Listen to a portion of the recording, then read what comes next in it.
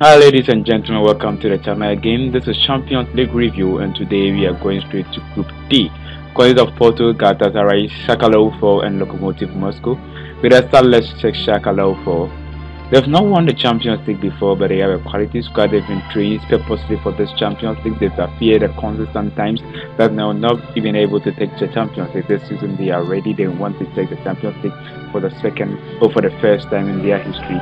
The second team is called Porto. They are the only team in this group that have taken the Champions League before. You see Porto taking the Champions League with Jose Mourinho a couple of years ago, and they want to repeat. Since then, they've never taken the Champions League. After winning a lot of leagues in their various competitions, they've not won the Champions League since then. They have won 3 times and they want to gain another one.